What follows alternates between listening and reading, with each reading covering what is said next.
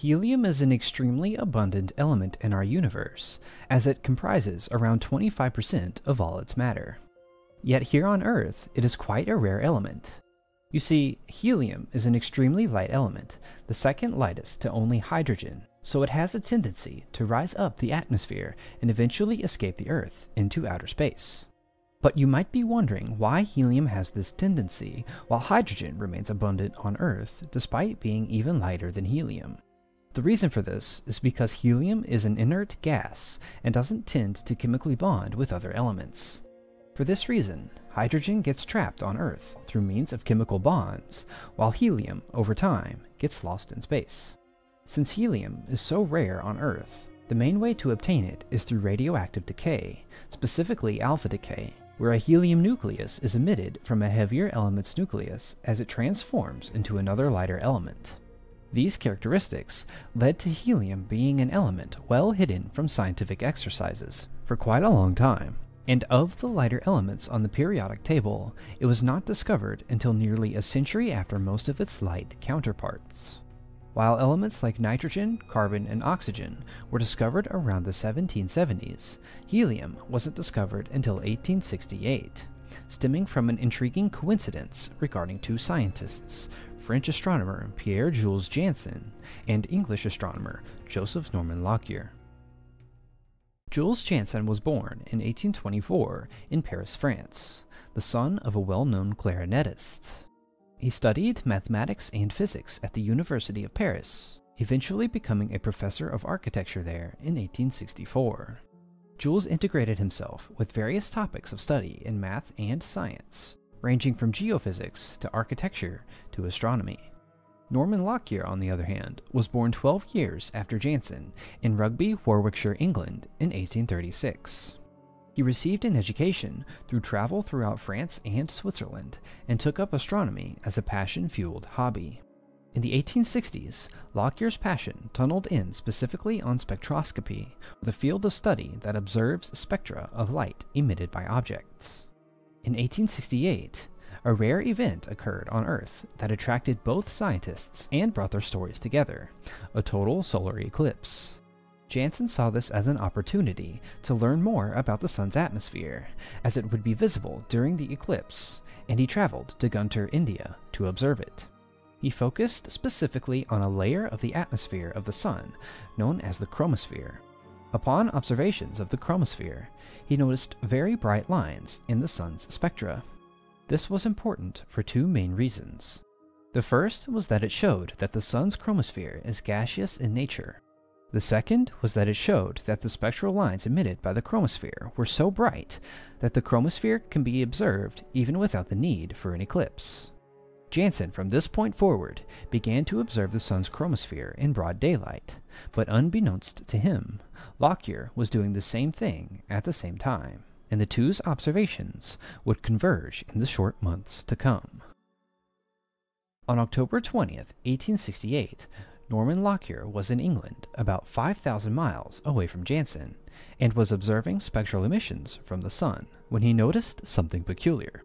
In the emission spectra resided a bright yellow line, one that was very close on the visible light spectrum to the already known D lines, usually called D1 and D2, that indicated the presence of sodium.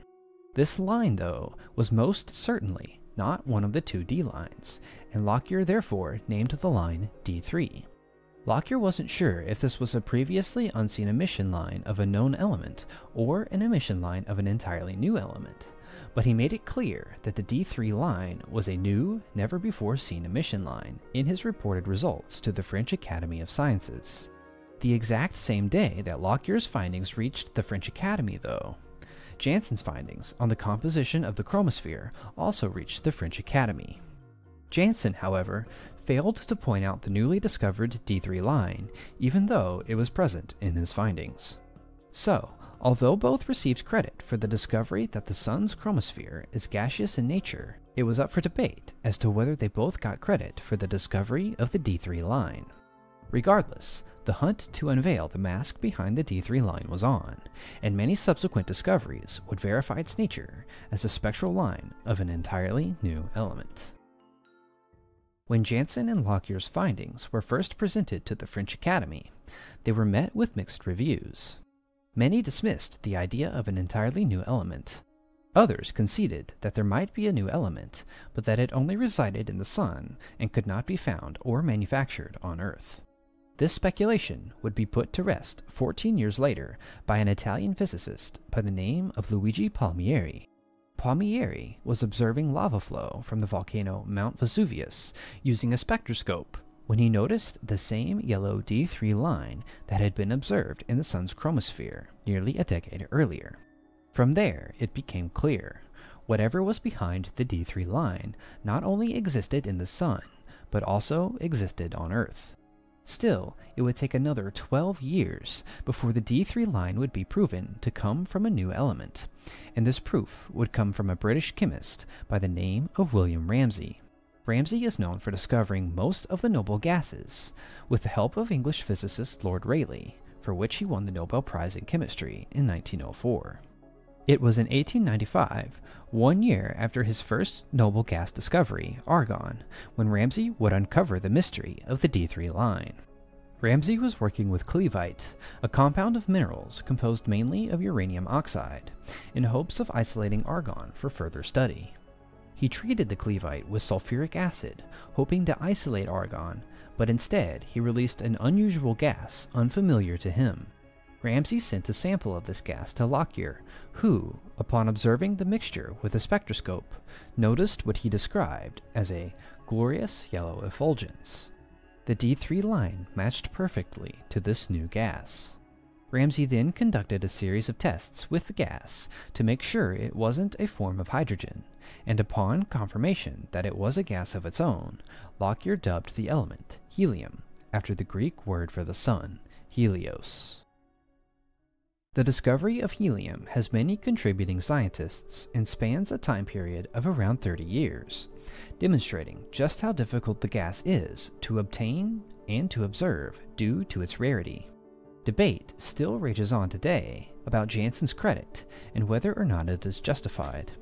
Some say the spectral lines in his findings are enough to give credit despite not mentioning it, while others say that pointing out the anomaly and recognizing it as something new is required. Regardless, Janssen's contribution is significant, and the coincidental simultaneity with that of Lockyer's results makes for quite an interesting moment in both astronomical and chemical history. Lockyer himself went on to found and become the first editor for the scientific journal Nature, which went on to become one of the most influential scientific journals of all time. The fortuitous story of Janssen and Lockyer led not only to a new element on the periodic table, but also to an improvement in scientific communication for many years to come. If you enjoyed this video, please consider liking and subscribing. Click here if you want to see more scientific progress made during this time period. Thank you for watching, and I will see you in the next video.